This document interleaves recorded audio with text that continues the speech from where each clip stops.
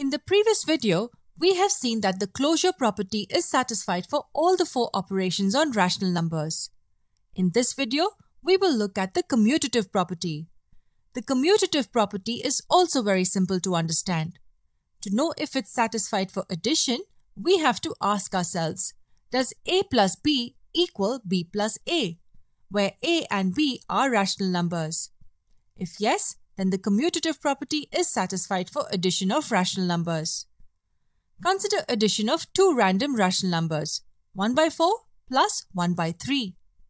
The LCM of 4 and 3 is 12, so this can be written as 3 by 12 plus 4 by 12.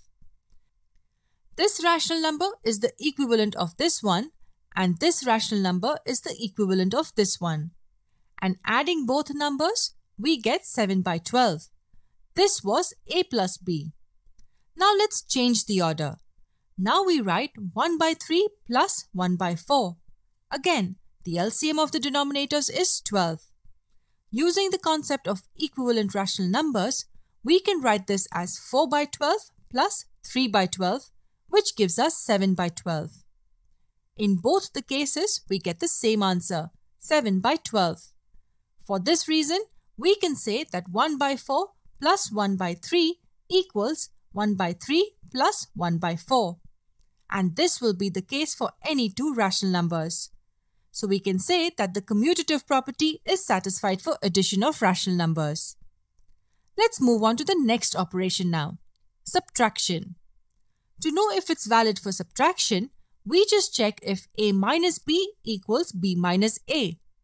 We consider two random rational numbers again. Let us try out 2 by 3 minus 1 by 5. This is of the form a minus b. First, we find this result and then see the result of this minus this. The two negative signs cancel out and it can be written as 2 by 3 plus 1 by 5. Making the denominators same, we can write this as 10 by 15 plus 3 by 15. This is 2 by 3 and this is 1 by 5. Adding the numerators over the denominator, we get 13 by 15 as our answer. Now let's try minus 1 by 5 minus 2 by 3. This can be written as minus 3 by 15 minus 10 by 15. Subtracting the numerators over the common denominator, we get minus 13 by 15. So we can see 2 by 3 minus 1 by 5 does not equal minus 1 by 5 minus 2 by 3.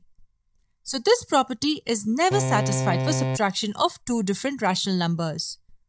For multiplication, we have to find out if a multiplied by b equals b multiplied by a. Yes, the commutative property is always satisfied for multiplication of rational numbers. And to test it for division, we need to check if a divided by b is equal to b divided by a. If you try this for two different rational numbers, you will notice that the commutative property is not satisfied for division. To find out if the commutative property is satisfied for an operation, all you need to do is find out if a operation b is equal to b operation a. If yes, then the property is satisfied.